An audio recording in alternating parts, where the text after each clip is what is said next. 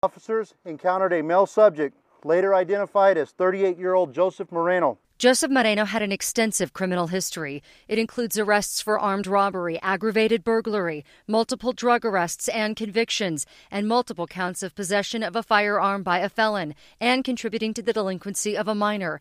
The DOC says he got out of prison in February 2015 for time served, but right after that he was busted again. Court records show in March police charged him with driving on a suspended license. Those same charges again in May and June. Then in August, police charged him with drug possession.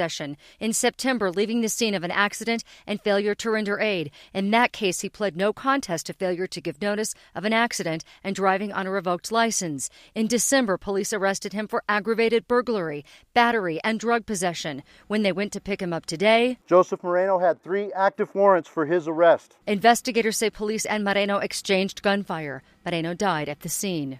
He not only had tattoos on his face, but the Department of Correction says he had multiple other tats on his body. Some of them said Diablo, Demon, and Graveyard, and there were multiple faces of women. Back to you.